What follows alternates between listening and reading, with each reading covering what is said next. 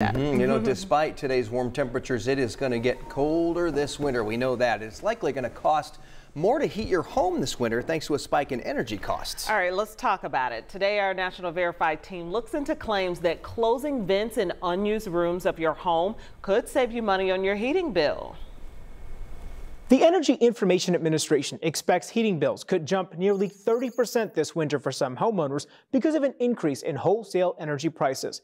So people are willing to try almost anything to keep costs down.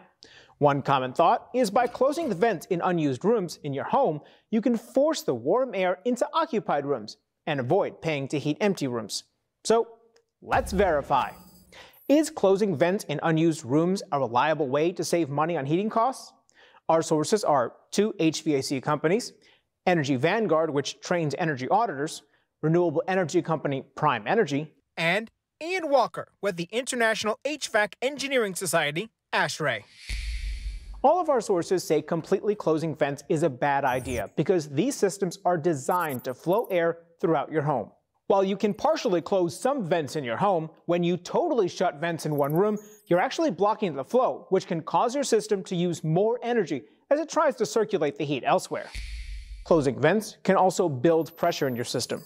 This can strain it, which causes damage over time, and your ducts may leak heat. Plus, Apollo Home says the laws of physics can end up putting some of that heat into unused rooms anyway. Most interior walls don't have insulation, meaning the warm air will eventually seep into an adjacent colder room, again, negating any attempt at savings because your furnace will cycle on and off more frequently, raising your costs and lowering your comfort. So, no, closing vents in unused rooms is not a reliable way to save money on heating costs. Any potential cost savings is outweighed by the inefficiency and could cost you more in repairs in the long run.